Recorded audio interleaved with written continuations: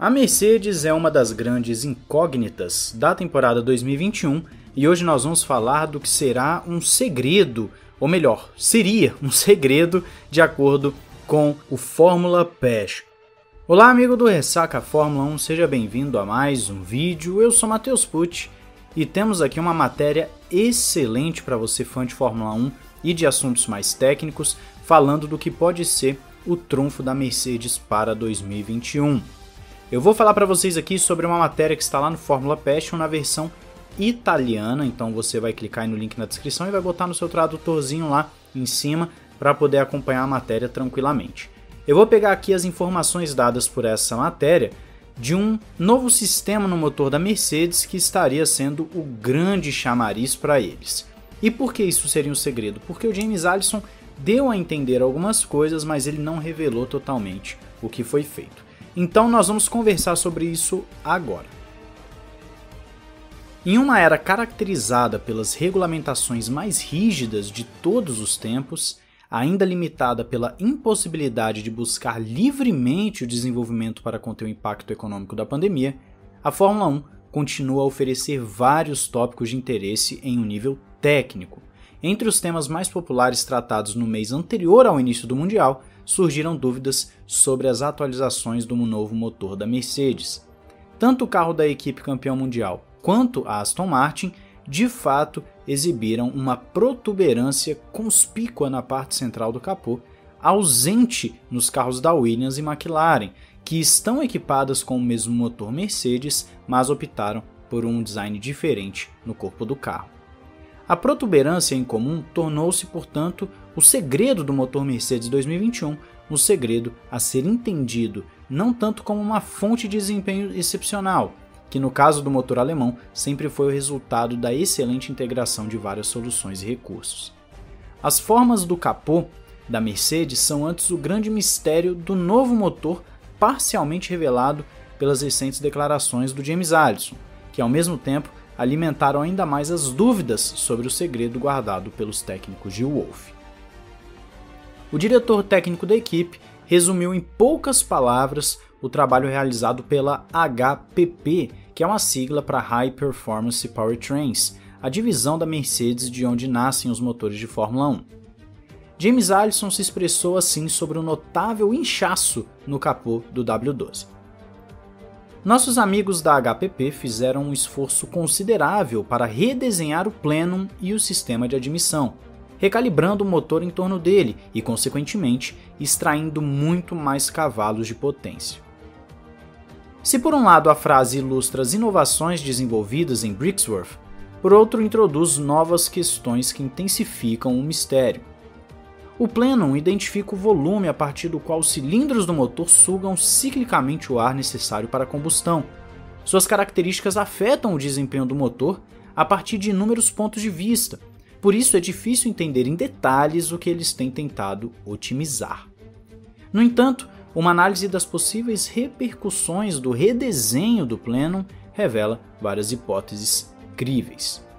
O primeiro cenário a surgir é que em Brixworth eles se concentraram em melhorar a aparência térmica do processo de sucção.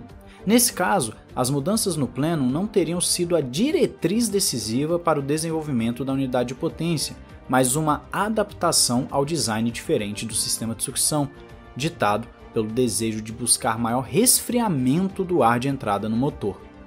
A diminuição das temperaturas garante, de fato, um aumento da densidade e, consequentemente, da quantidade de comburente potencialmente presente nos cilindros individuais, aumentando a potência liberada.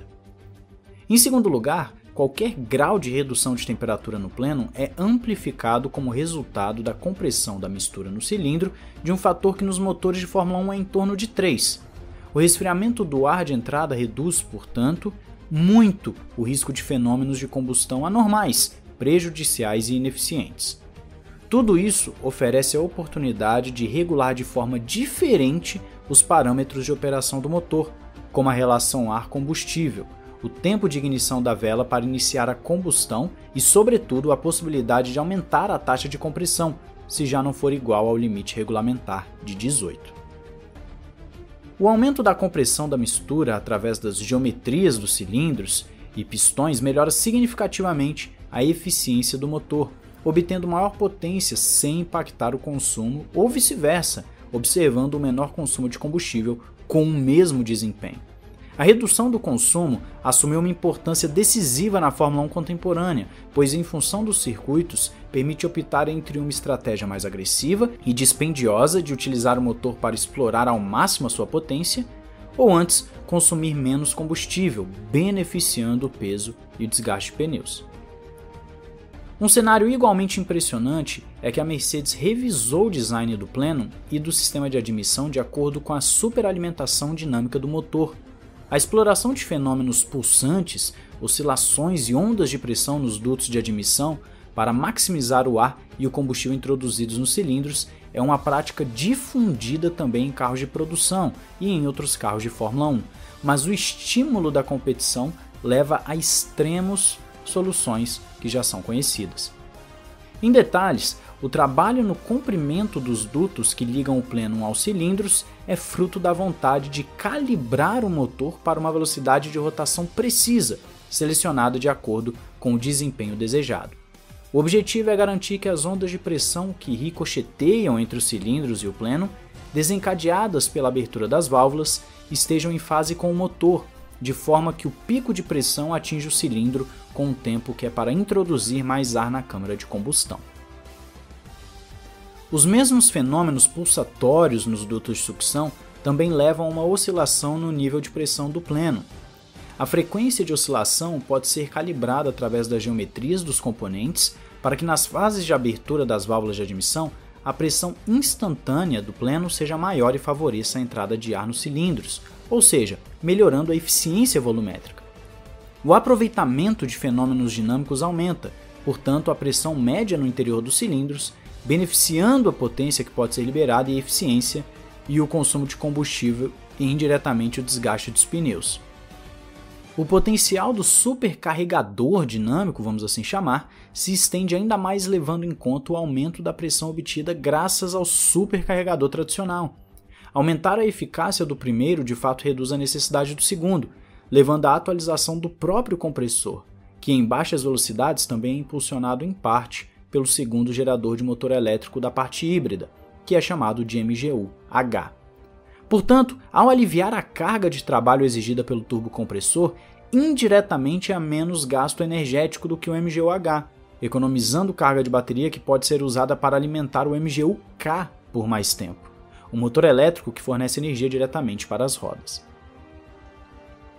A exemplo dos demais engenheiros, a Mercedes conseguiu usar um ano inteiro disponível para desenvolver o atual motor, já que em 2020 o regulamento impedia a introdução de atualizações durante o campeonato.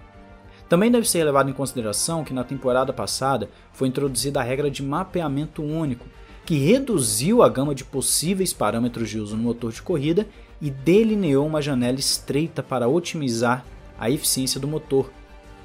O mapeamento exclusivo foi aprovado no final de agosto, quando o design do novo motor estava em estágio avançado, então é difícil dizer se os engenheiros tiveram tempo para aproveitar ao máximo a nova regra.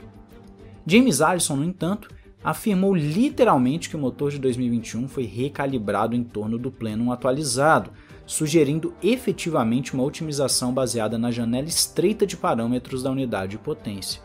Os benefícios potenciais do novo conduto da Mercedes são múltiplos e dependerão de qual aspecto atraiu mais a atenção dos engenheiros, mas não se pode excluir que eles buscarão um melhor compromisso entre resfriamento e superalimentação dinâmica. Sem dúvida, as vantagens devem ter sido significativas se alguém optou por sacrificar a limpeza aerodinâmica externa com a aparência da protuberância no capô em uma Fórmula 1 em que as escolhas de design são frequentemente feitas precisamente para acomodar as necessidades aerodinâmicas. É improvável que a unidade de potência alemã desfrute de um salto exponencial no desempenho em comparação com o de 2020. Mas o segredo do novo sistema de admissão ainda desperta alguma curiosidade. Também aumenta ainda mais o interesse pela comparação com o motor Honda, que, com o grande trabalho de redução de dimensões e aumento de potência realizado no último ano, alguns agora atestam ser a referência entre os engenheiros de motores. A temporada 2021 promete ser cada vez mais dominada por Red Bull e Mercedes, um desafio entre pilotos e equipes a nível técnico e esportivo, metodológico e também na área de motores. Tudo isso é o que está acontecendo na Fórmula 1 agora e claro, eu quero saber a sua opinião aí embaixo nos comentários. Não esqueça de deixar o seu gostei, se inscrever para mais vídeos assim e notícias também, trazemos notícias aí praticamente todos os dias da Fórmula 1 e você vai ficar atento e não vai perder nada aqui no Ressaca. O que você acha desse sistema novo da Mercedes? Bem complexo, né? Mas ainda assim parece que vai dar muita coisa boa para eles. Um grande abraço, valeu e falou!